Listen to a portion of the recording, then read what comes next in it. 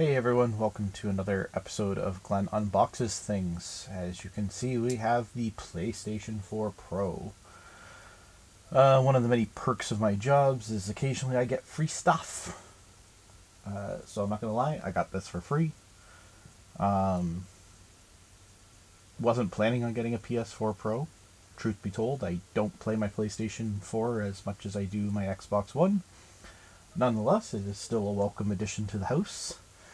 I'm kind of interested to get it open and actually get one finally in my hands. I've never actually held a PS4 Pro in my hands yet. I mean, it has only been out for a few days, mind you. They just came out last Thursday, and it's Monday night, just before midnight, that we're doing this. So, yeah,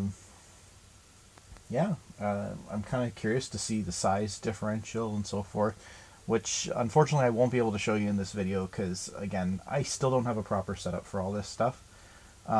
Maybe I'm not even going to get this hooked up tonight or anything like that, unfortunately. But maybe when I do go to change the systems around and actually put the Pro up and so forth, maybe I will do a quick little video, a little comparison video just as a separate side video. And so you can see the sizes from the original PS4 to the PS4 Pro, because I still have my Star Wars themed PS4 down there from the Battlefront bundle from last year, 2 years ago, whatever it was now. So yeah, so we're going to get right into this. And although my back is feeling a lot better than it was earlier today, if you saw my tweet when I tweeted this picture out, I still hurt. So bear with me. Found a knife, which is nice because I have not pre-cut a tape today. So having a knife is probably a good thing. So just like most of the PS4's systems, Sony likes to put it in a nice little sleeve here, and it's just a plain white box on the inside. So I'm going to slide this out and tuck this away for now. I actually have a use for this, so we'll just throw that down on the floor. The box I'm going to obviously keep here for storage and stuff like that, or if I ever have to. Actually, I don't want to ever move again, so I don't even know why I'm saying that. So we open the top part up here, and we have our little booklet like we always have. Open it up here. This is the actual console itself, which is slipping out of my hands. Just put that down there. Put that down behind here for a second, and then I'm guessing this box has everything else in it. So again, set it on the floor for now. So here we go. Actually, let's grab the accessories first. So we got our power cord. So first thing to note right off the bat, the power cord is back to the same style of power cord as what they had for the PS3, the original PS3, like the big fat boys. Which I actually still have one of those. It's actually upstairs in my son's room, actually.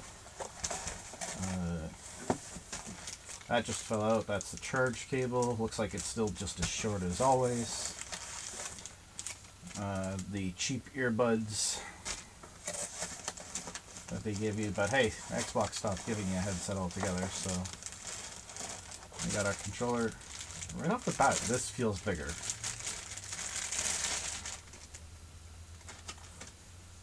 Controller feels different for some reason. Maybe it's just because I don't play mine enough.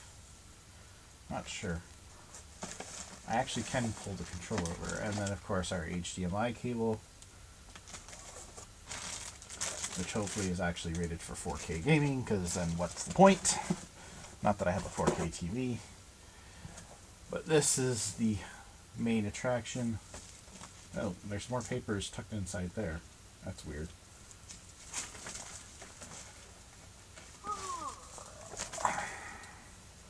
And there it is. The there we go, right side up. PS4 Pro. On the back, we got our power cord, HDMI port, we got a USB port, we got our, yeah. The one concern I know some people had was because the Slim does not have an optical cable port. Some people were concerned that the Pro might not have one either. I don't know if you can see it very well, but it is right there. Right in between the Kinect and, the PlayStation camera and USB connection. And then of course there's an Ethernet port. And on the front, the disk drive is up here in this first slot here. Right up here. Yay! And the USB ports are down on the bottom of this side over here. The eject and power button are kind of weird on this, to be honest. They almost seem like a flimsy toggle system. You know, you push one way, push the other way. I don't know. Kind of weird. Now, I always tell people when I sell them PS4s to always go through all the papers, because PlayStation doesn't usually advertise it on the outside of the box. But sometimes there's free trials for PlayStation Plus. Sometimes there's a extra $1 voucher code, something. So we're gonna flip this open and see if there's any codes. There is no codes printed on this anywhere. Free trial for online multiplayer. Redeem free trial by visiting the PlayStation Store. Free trial is for new customers only, which I am not. Credit card details are required. Yeah, that's not happening. One's a Spotify free trial, same thing. PlayStation Now, free trial, same thing. So there's no actual codes, because I guess now they're just throwing, like, you know, the typical, oh, if you're a new subscriber. I'm not currently a PlayStation Plus member, but I am not a new subscriber either. This is usually just your basic setup books that they usually include. So I don't think there's going to be anything, any codes or anything like that in here either. So yeah, there's PS4 Pro, safety guide, and PS4 Pro quick start. Easy for me to say. Quick start guide. And then for us French-speaking people. So yeah, that's all that's in the box. Now, there you go. Sorry. PS4 controller. So maybe it's okay. I guess I'm mistaken. I thought it looked and felt bigger, but I guess it's not. It is the same size. It is the same size. I don't know. The one difference is, of course, now these are the new controllers, so they have, I don't know if it's going to have any power if I turn that on. Oh, yeah, there we go. So it's got the light bar there. Hang on, press it. And it's got one there as well. So there's two light bars, as opposed to the traditional just one. I've heard that the reason why they put that second light bar on the front was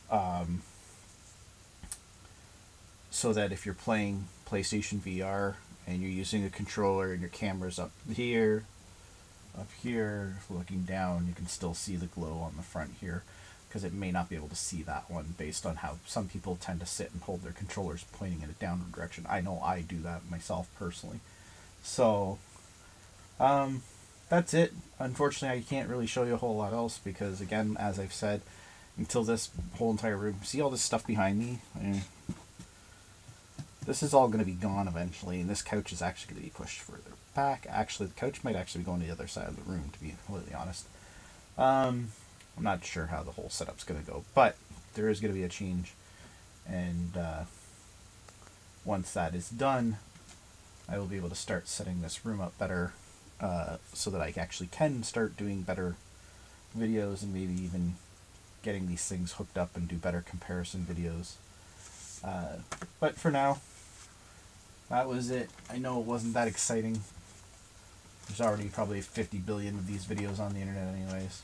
But that is the PS4 Pro. I will hopefully be getting it hooked up by Wednesday if I'm lucky. And then maybe I'll get some video showing, maybe not a video, but I'll take some pictures or whatever showing the size difference between it and the thing. Just eyeballing it, because the regular PS4 is actually almost right underneath where the camera is that's filming this right now. Just eyeballing it, I'd say they're almost the same size. I would say the Pro is about the same size as the original PS4. Give or take. It's definitely heavier though. This is definitely heavier than the original PS4. So, anyways, I'm gonna call that it, and thanks for watching, and we'll see you next time I have something cool to unbox, which God knows when that's gonna be. Christmas maybe. All right, thanks guys.